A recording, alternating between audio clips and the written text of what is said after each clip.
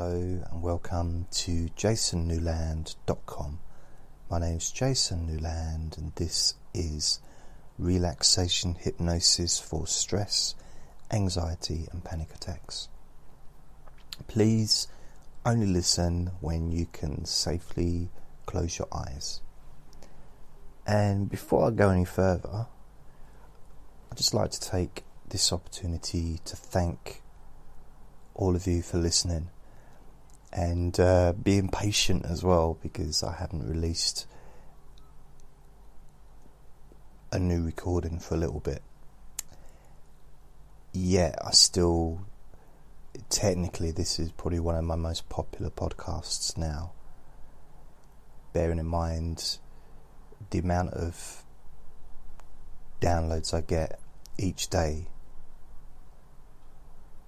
Yeah, I don't record many. So this is number 67, and I've been thinking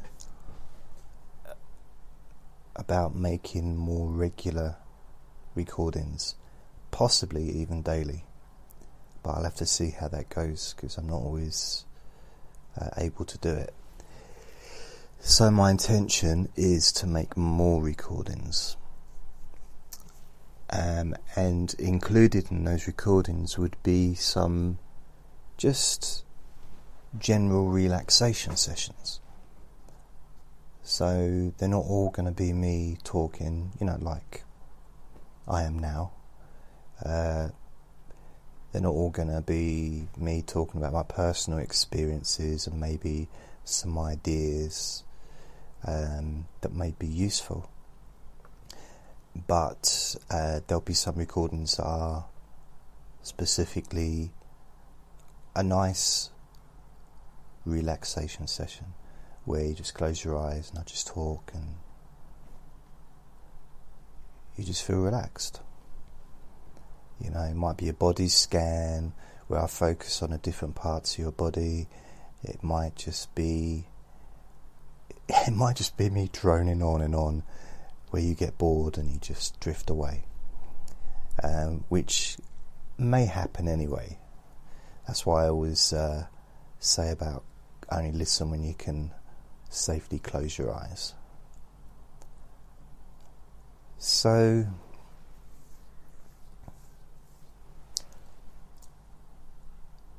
there is a chance I might repeat myself from something that I maybe have spoken about previously,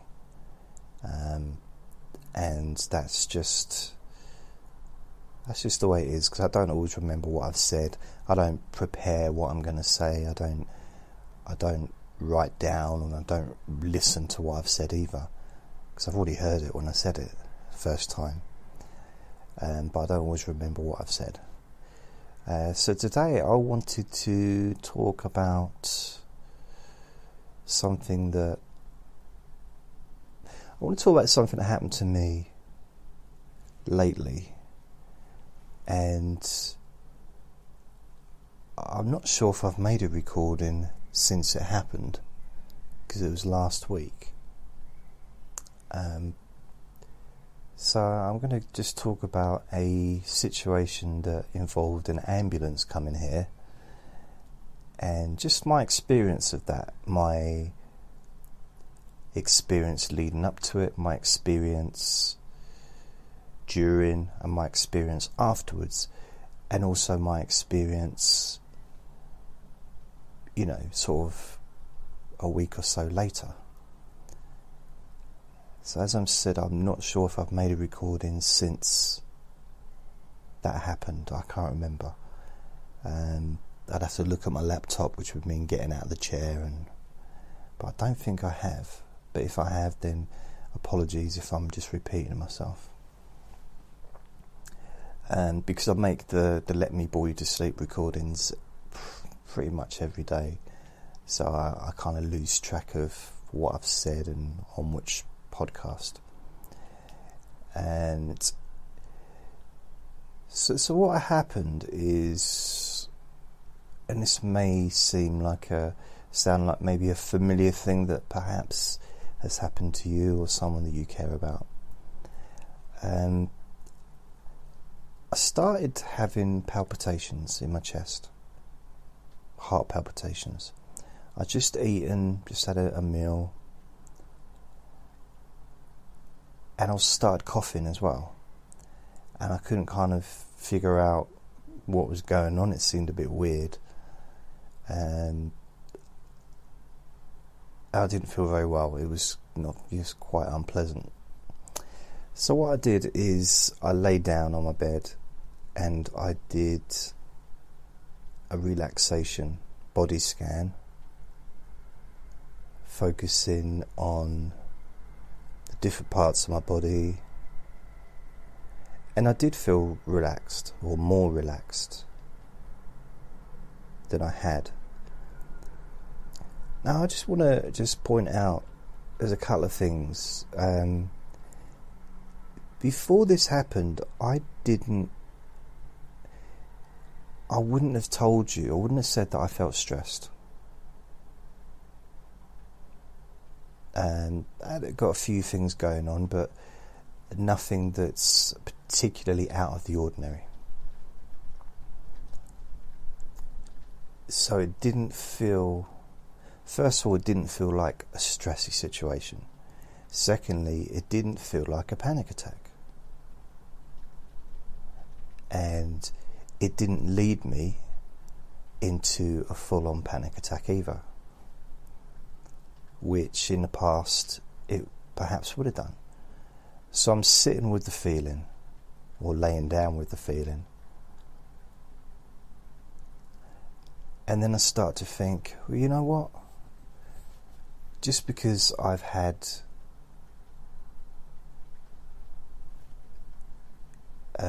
panic attacks in the past and ended up at the hospital thinking it was my heart and it ended up not being, it doesn't mean that I'm not immune to illness. You know, I'm still a human being, and having mental issues, mental ill health, panic, stress, whatever you want to sort of name it, doesn't, you know, we're still humans. We're still allowed to have physical illnesses as well. That's part of being alive, isn't it? It's just standard stuff. But sometimes I kind of feel that I shouldn't, you know, I should put everything down to the bipolar or the stress. Shouldn't, you know, that I'm not. It's like I'm using up all the resources that I should already with my mental health issues. So I'm not kind of, I shouldn't take up the time of the NHS or the hospital staff or doctors with physical stuff, which is kind of ridiculous, because we're human beings.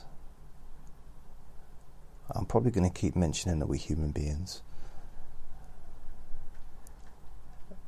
and we deserve as much. I say we, I'm talking about people with stress, anxiety issues. We deserve to be kind to ourselves and to treat ourselves the same way that anyone else would treat themselves. So if there's a physical pain, if there's problems physically that you're concerned about, get to the doctor. That's my advice on that one. But I'm not a doctor, I'm not a medical expert, so I can't offer like medical advice. But anyway, I was laying in bed and I had these feelings, and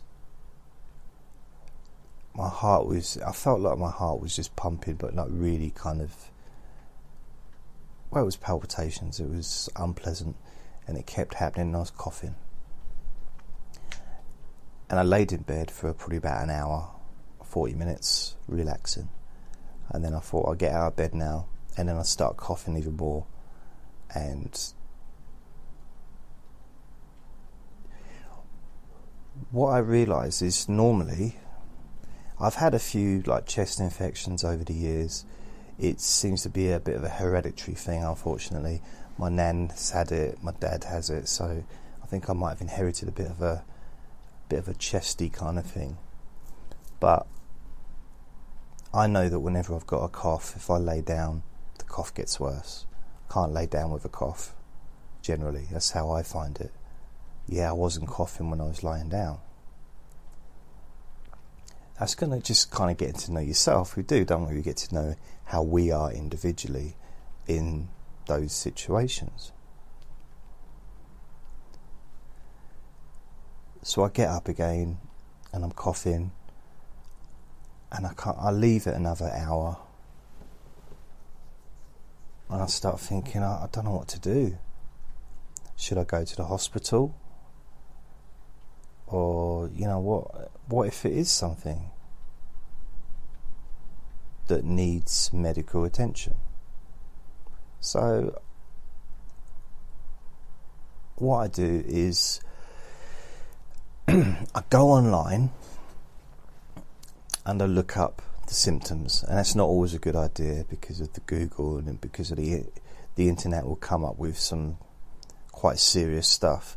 But because I was focusing on my heart and to get the symptoms of any kind of heart issues, coughing can be a part of it. It's not a routine part of someone having a cardiac issue, but it can be.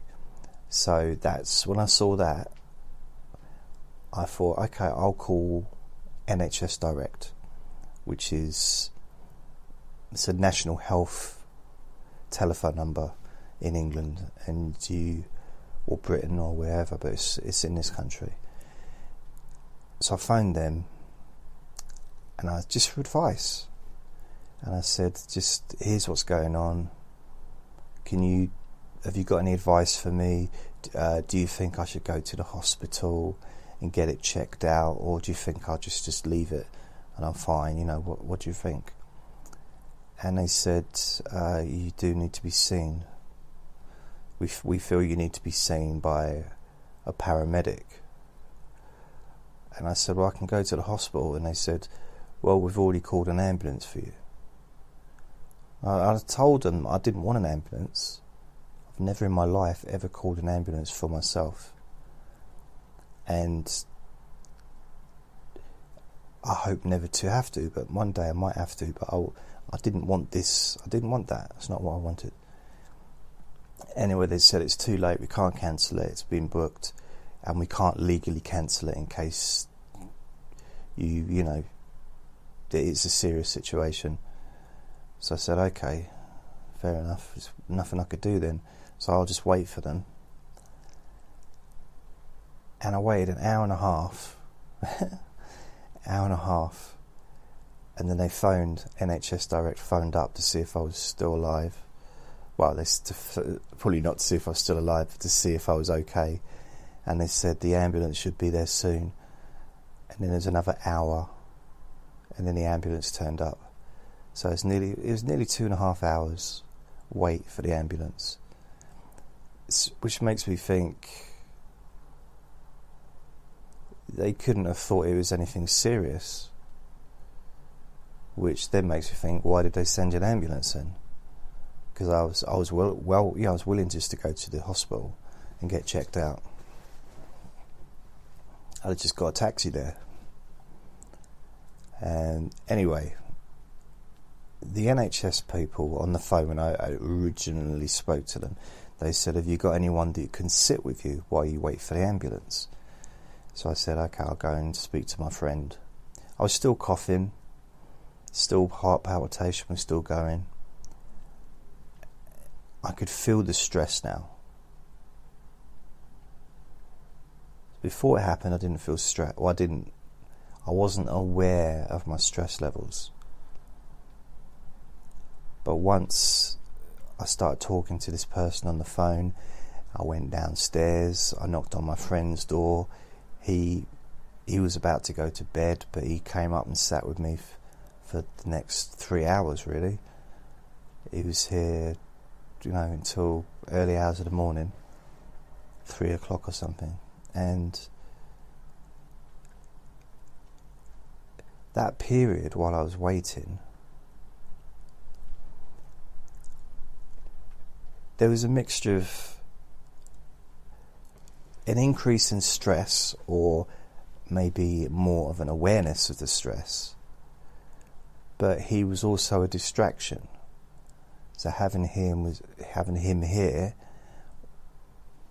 with his dog was a distraction for me.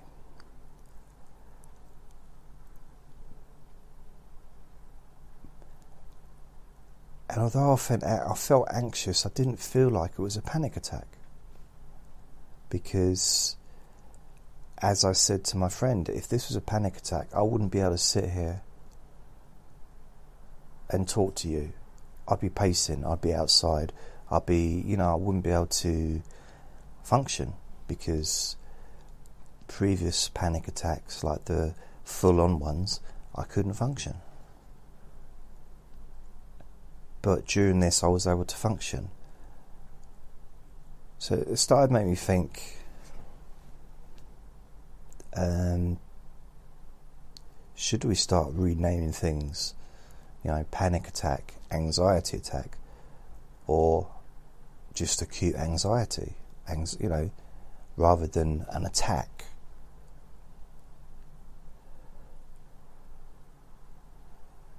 Kind of a weird word, isn't it? The attack, like something's doing something to you from outside. So the paramedics arrive, and they're really lovely, and they give me an ECG thing, heart monitor, absolutely fine. They do my blood pressure, perfect. Give me a diabetic test thing, everything's perfect. And they said I was in tip-top condition. And they said it might be worth just going to a doctor or whatever, just to sort of let them know what's gone on. And I said, well, I've got a doctor's appointment on Wednesday, so this was the Sunday night, or I think the doctor's appointment was Thursday, and this was the Monday night last week, something like that. And I didn't know what to make of it, I'll be honest with you, because it didn't feel like a panic attack. I did feel stressed while it was happening. Wasn't aware of feeling stressed before it happened, before I started having those feelings.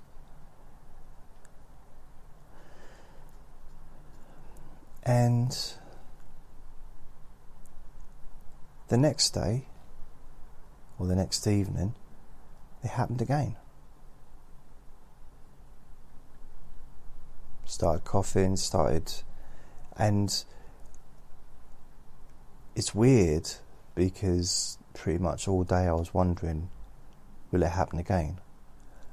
And I haven't been in that mode for a long time, because I've had panic, anxious moments, and then I just move on. I manage to I don't get caught up in the panicking about panic attacks, like I kind of got out of that routine that I used to have. But I started to think about it, and I started coughing the next evening. But during that day I had a stressful day. I had to go out, didn't feel well enough to go out emotionally, and I felt stressed. And then I went to the hospital, I went to the doctors the day after, and I was coughing and I was having palpitations while I was there.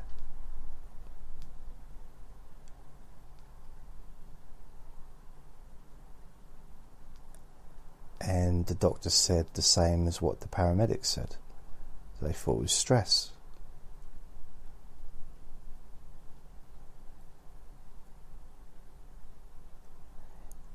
And they all asked the same thing.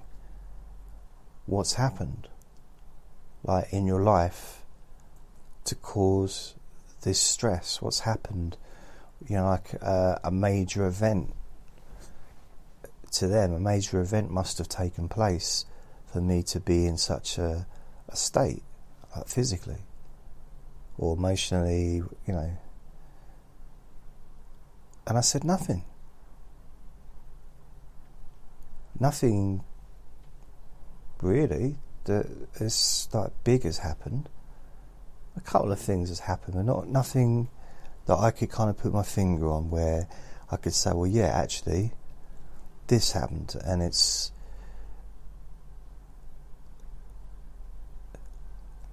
but on reflection, that's a good thing about time. On reflection,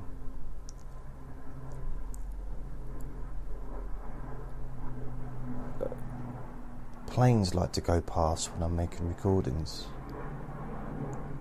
It's a loud plane as well. I'm recording this during the day. Normally I make recordings at night, but I'm waiting up for a delivery or to get my chair picked up, so I kind of have to stay awake. So I'm making use of the time. Yes. On reflection, I just thought, you know what? I have been stressed. I got turned down from a university course that I wanted to be on, and made a few bad decisions lately, which I regret. And Christmas, it's a difficult time. It's a difficult time for some people, and I'm just one of those people where it's not. I don't enjoy the whole process. I enjoy some of it, but it's I'm not a Grinch or anything. It's kind of a weird time. My nan died 4 days after Christmas 4 years ago, so it's a weird month for me generally, December. So I don't feel, I think it kind of, it's like an invisible thing. You know what I mean? Like an invisible stress that kind of seems to just sort of catch hold of me a little bit. Being aware of it does help.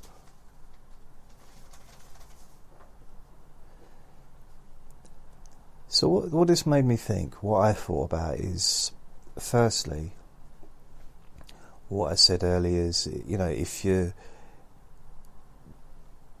feeling unwell, go and get help without feeling guilty, regardless of the outcome, even if the outcome is what some professionals like to say, it's just stress. Just. Okay.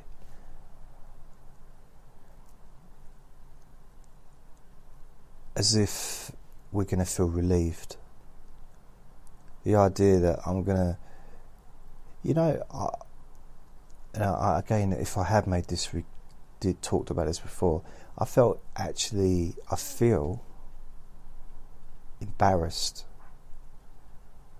to say that when the paramedics were doing the ECG, I wanted something to show on there, just so that they hadn't wasted their time, so that I hadn't wasted the resource and the time of the paramedics when someone else needs them, you know? I don't want to have a heart condition. I don't, not one part of me does, but I just didn't want to be a fraud. I didn't want to feel like a fake, or there's probably still part of me that thinks I don't want to be weak, even though I know it's not a weakness. Having mental health problems or illness is not a weakness, but there's part of me that still thinks it is, towards myself, that is. And I know it's not. But it's still that.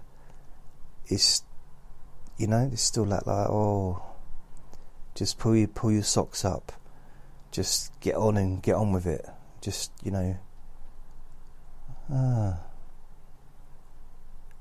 that internal dialogue, which isn't always helpful. It's not always our own voice either, is it? I don't think. So that's the one thing. Get medical help, seek medical advice. That's what the medical people are there for. They're not there. They don't want people turning up when they're really, really, really ill and beyond help, possibly. The doctors and hospitals, the nurses, they want people to turn up as soon as possible in an illness, so they can prevent it getting any worse, they can cure it quickly, or they can help the person to cope. So actually, by going to the doctors or going to the hospital, I'm helping the doctors and the hospital, in a roundabout way.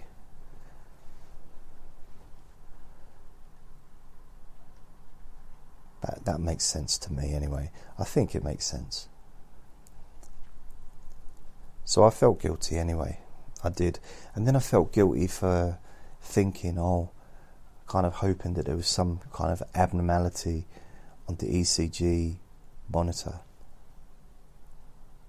Because it's almost like I'm feeling guilty. I got wishing that I was ill, and I really don't. So I felt guilty on various different angles. Guilty for having the paramedics turn up, guilty for not being ill, and then guilty for wanting to be ill in order for to not have wasted their time. And so it was quite an unpleasant experience.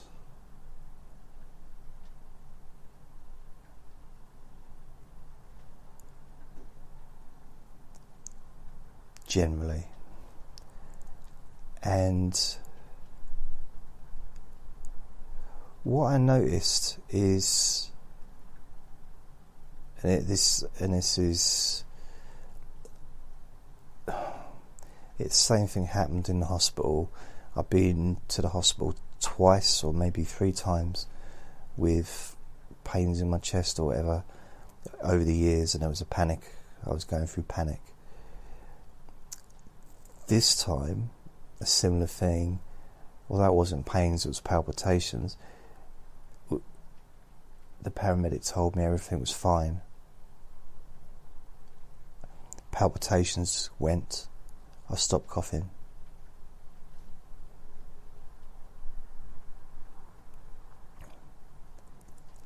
So then, because of, I suppose from an intellectual perspective, I started to think, so am I a hypochondriac? It wasn't real. The feelings I was feeling weren't real. Is her being here a placebo for me? I've got the placebo effect. It's like all these things, basically trying to aim blame at myself for being a human being with feelings.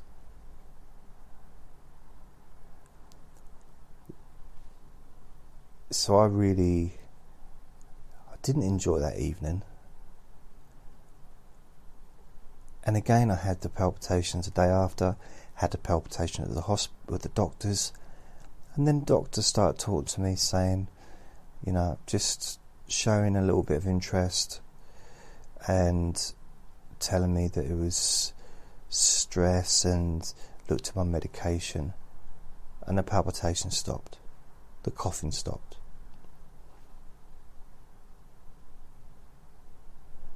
And since then, I've had no coughing or palpitations.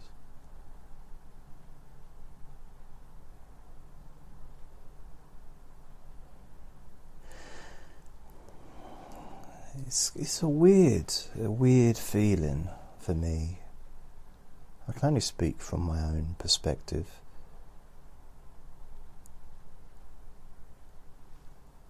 I kind of look at things from various different angles. And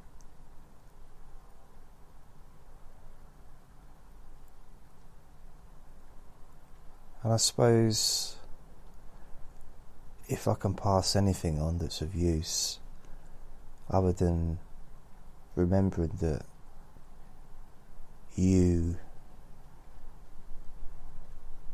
deserve to be cared for, and have the right to seek medical advice, regardless of what emotional or mental health issues may be happening. There's still a body, and sometimes a body has problems, doesn't it? It's just part of being alive. So the other thing is the guilt side of things. What possible use is that? I mean, really, what use? What did it give me?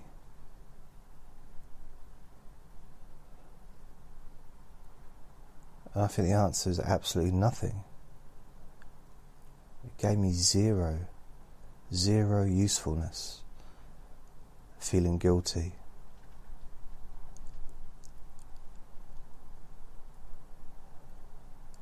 Having the awareness, I think, is useful. But without the guilt.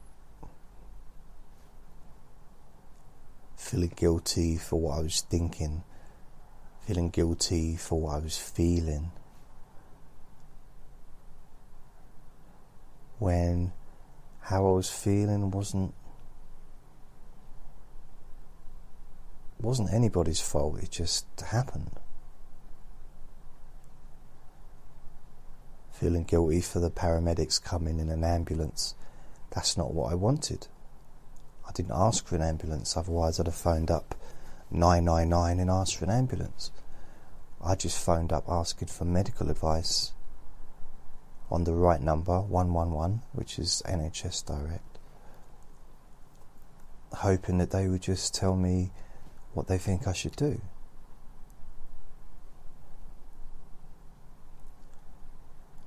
So I did the right thing, I think.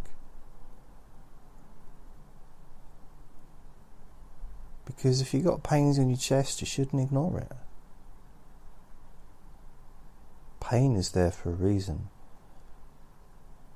It might be caused by stress, but it might not be.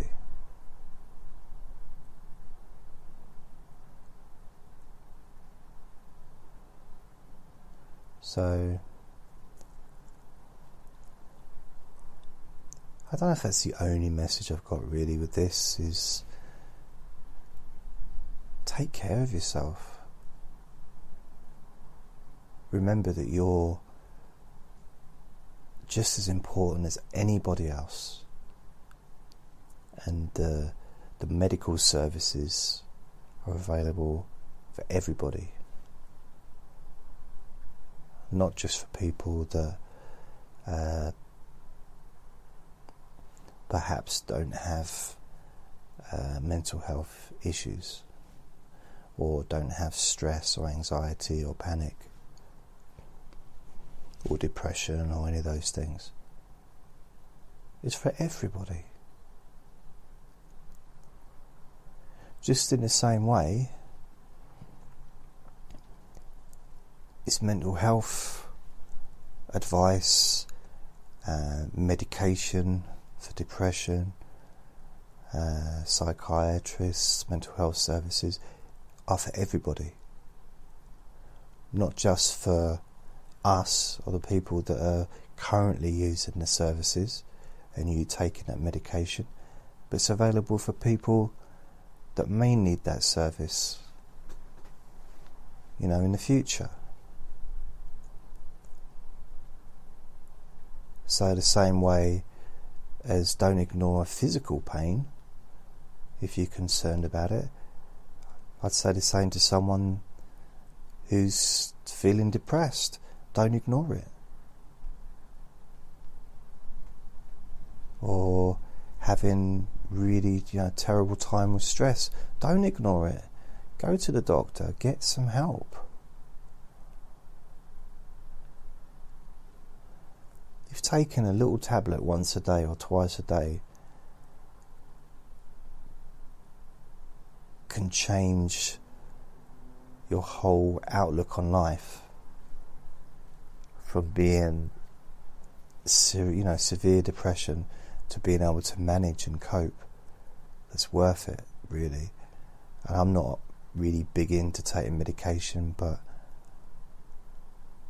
I do so because I know that I need to. And I've been on and off medication since 1995. So that's 24 years. And the first time it was for stress. I think it was September 1995.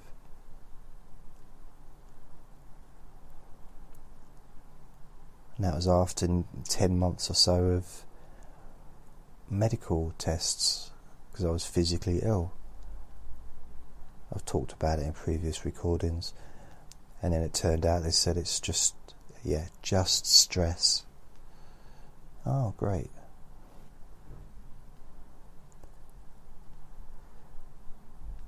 So just remember, I'm going to leave you now. Remember to be kind to yourself.